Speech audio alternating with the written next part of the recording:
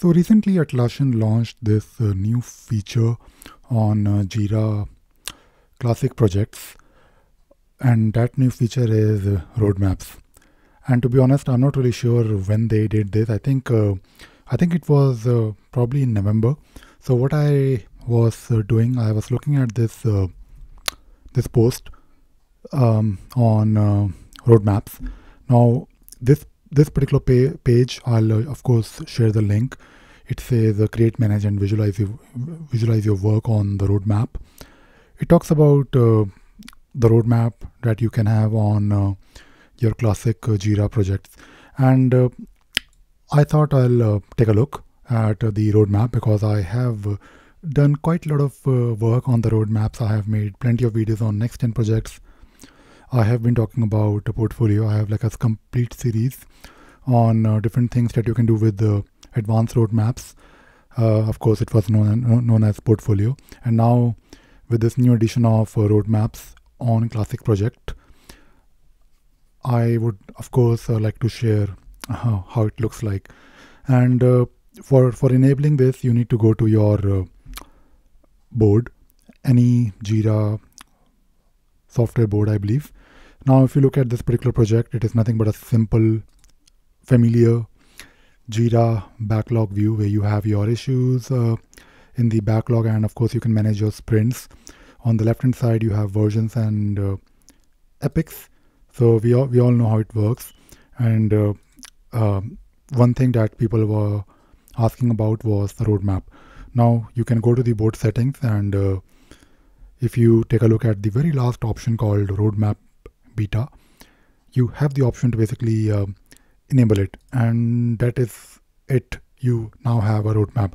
Now what all you can do with the roadmap, based on the page that I was reading, it seems like it is basically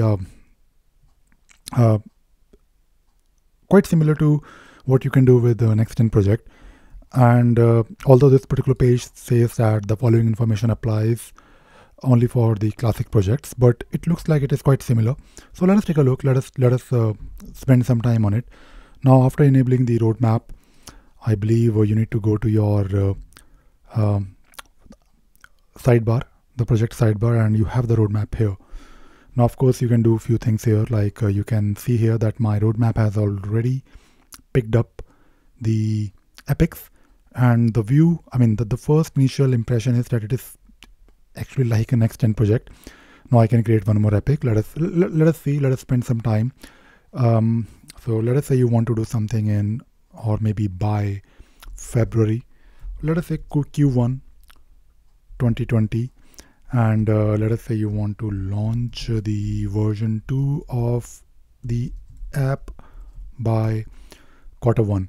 Now you have a new epic that you have just defined, and you can change the dates, or rather I should say you can drag and drop, or not really drag and drop, but you can basically use this dragging feature.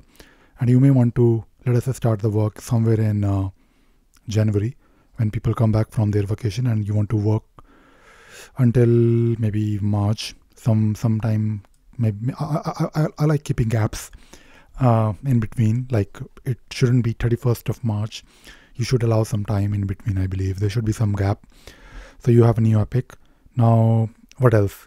If I click on this this epic here, it will open the familiar interface where you can I believe now define and create the stories, or basically child issues under this epic. You can do that from here. Like for example, you want to let us say create some stories. So I'll probably not be very creative. I'll simply type in story 1. I'll select my issue type as story.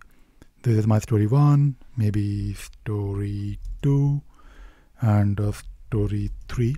So you can start creating these stories under the epic, and you can see here that I believe the roadmap will also start showing you these stories.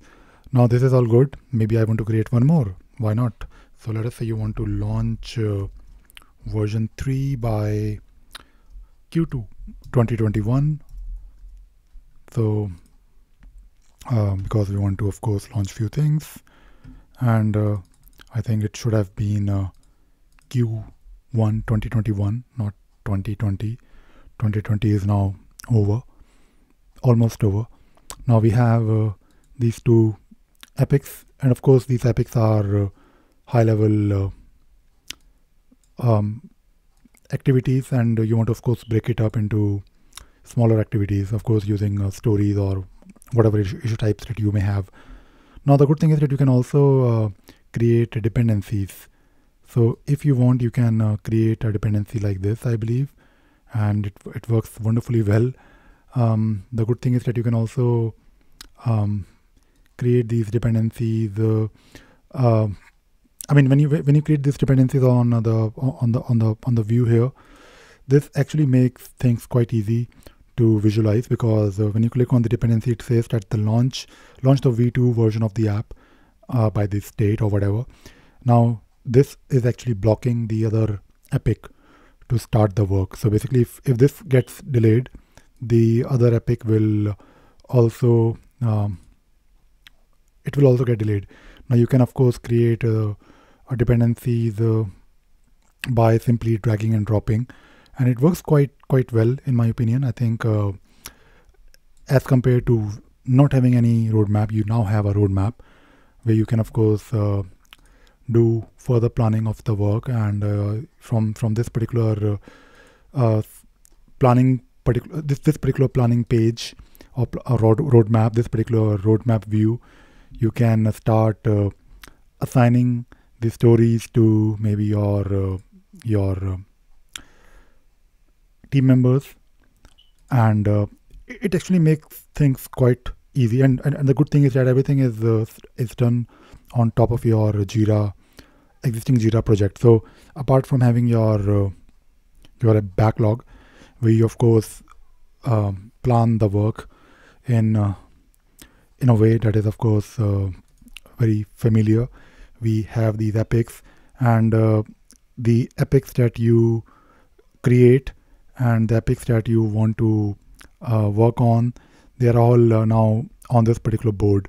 And of course, from this page onwards, you can then start creating the sprints. Of course, when it comes to that when you reach that stage when you have to create a sprint, you can.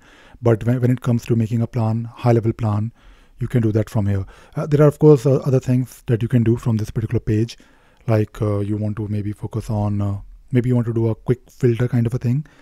You can type in the name here, and you can do that. You also have the option to share this particular roadmap with anyone. You can export it in, let us say, so let us see what we can do. So we can export it in, we can export an image. I believe you have the similar feature. We did this, I think, when we looked at the next gen projects. So same thing, of course. It is easy and very handy. You can, if you want, you can, what is this today? Okay, so today is, of course, talking about this line, and you can filter it by status. You can filter it by the issue type.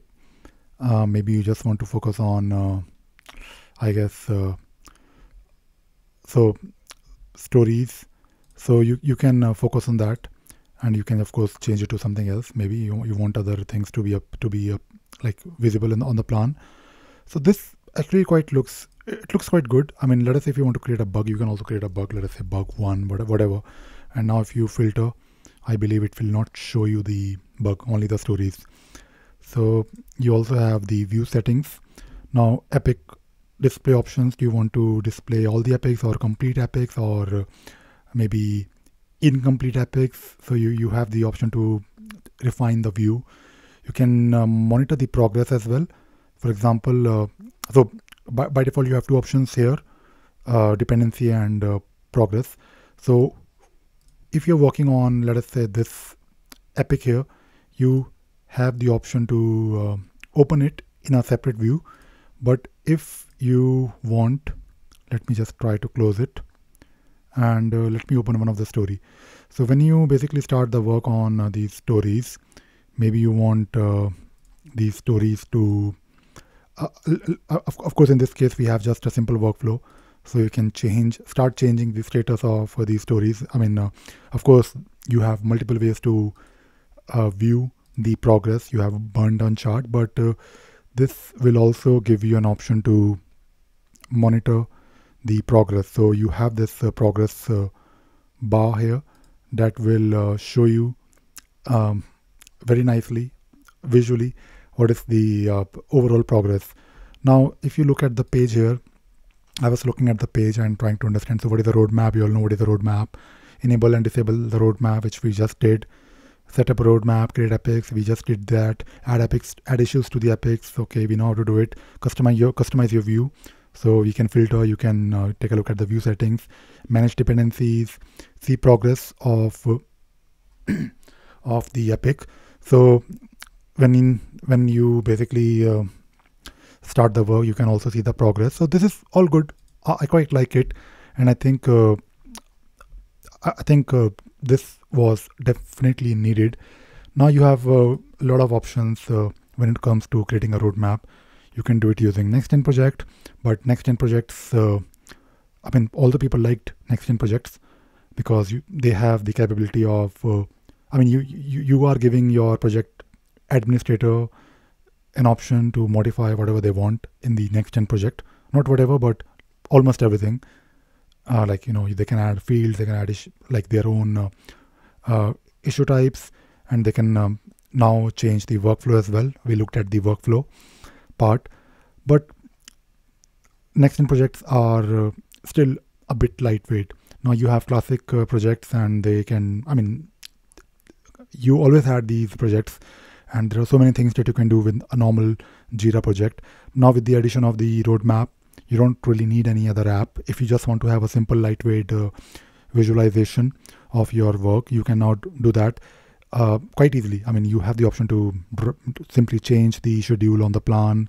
Visually, you can take a look at all the stories under a specific epic, and when you're done making this high-level plan, you can then go to your backlog, and you can, of course, do further work. But this was definitely needed, and I think people will definitely appreciate. I think I am slightly late in the party because I am looking at the roadmap features, I think after maybe a few weeks. Usually I'm always monitoring the new features and new things that are launched. But today I got a chance to look at the roadmap. It is still in beta, but I guess you can start playing with it. So that is all I wanted to talk about in this video. I hope you enjoyed watching this video and you learned something new today. Thank you very much.